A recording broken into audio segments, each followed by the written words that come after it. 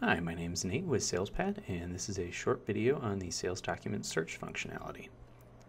Sales Document Search is the tool that we use to find sales documents. It allows you to search open, historical, and voided sales documents, and gives you a fair number of options on filtering through those different sales documents, opening them from there, and viewing customers from there as well. So to get to Sales Document Search, we have two options. You can either click on the Sales Documents button in the ribbon up at the top here, or you can go to your Modules dropdown and go to Sales and Sales Documents. Now there's one security setting that enables access to the Sales Document Search, and we can find that in the Security Editor by filtering for Sales Documents and making sure that the sales document security is checked.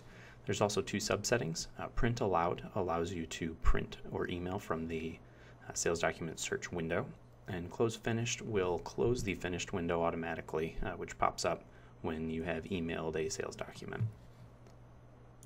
But with those enabled, we can go back to the sales document screen, and we have this search by field. This is the primary search functionality in the sales document search. You can search by either document number or PO number.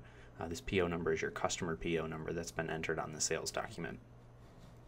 We also have the document types over here. This will filter what sort of documents get returned when you do a search. So if I were to uncheck quotes and invoices, the only sales documents I would get back when I search were orders and returns. We also have in our search options the Match Beginning checkbox in the Prior Months field.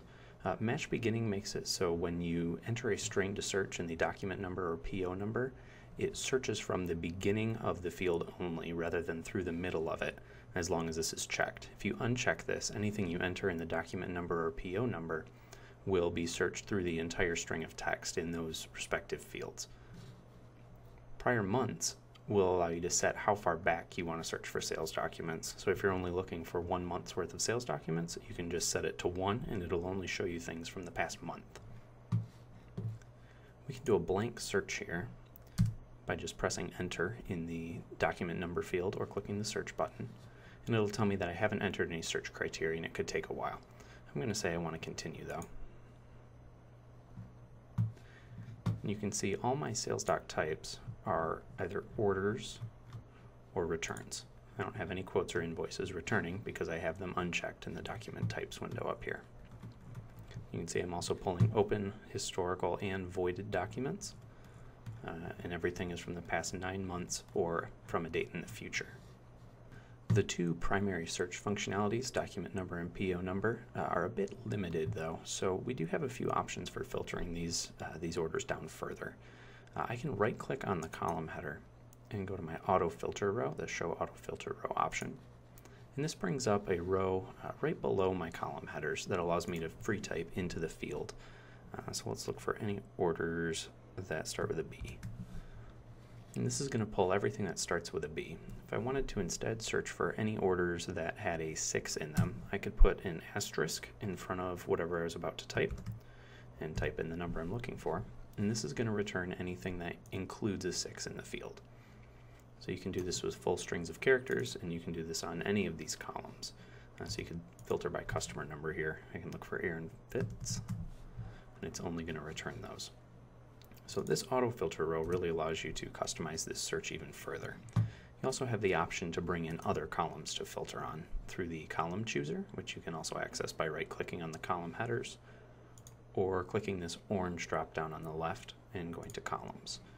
This one gives you the checklist. The column chooser from the column headers gives you a customization window where you can drag and drop columns on from. So I'm going to pull in my customer name as well.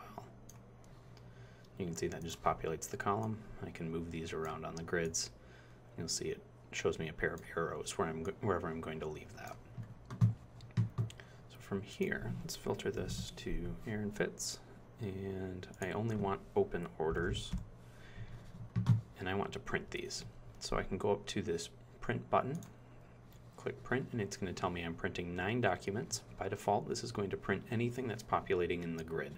So the more documents that are in the grid, the more documents are going to get printed. That goes for the email and fax functionality as well. I don't want all 9 though, so I'm going to say no, and I'm going to check this Selected Documents Only checkbox. This makes it so the only thing that these print, email, and fax buttons affect are the documents that I have selected in the grid. So I can click on one of these and hold down my Control key and select individual documents, or I can click one and hold the Shift key, click another, and it'll select everything in between. For those, I will go to Print now, and it's going to print 5 documents. If I say yes, it's going to bring up my print dialog and allow me to select what document format I want to print.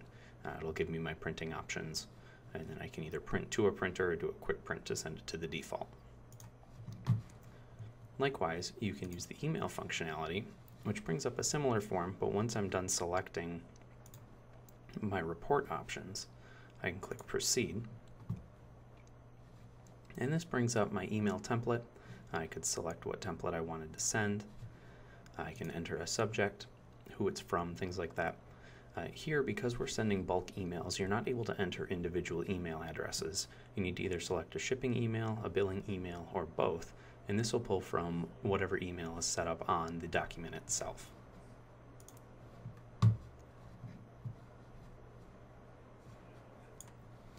Now, from the search window, I can also click on individual document numbers, and this will pull up that sales document.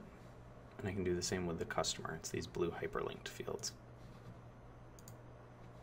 So in review, if I open my sales document search and type in the beginning of a document number with match beginning checked, it's going to filter for all those document numbers.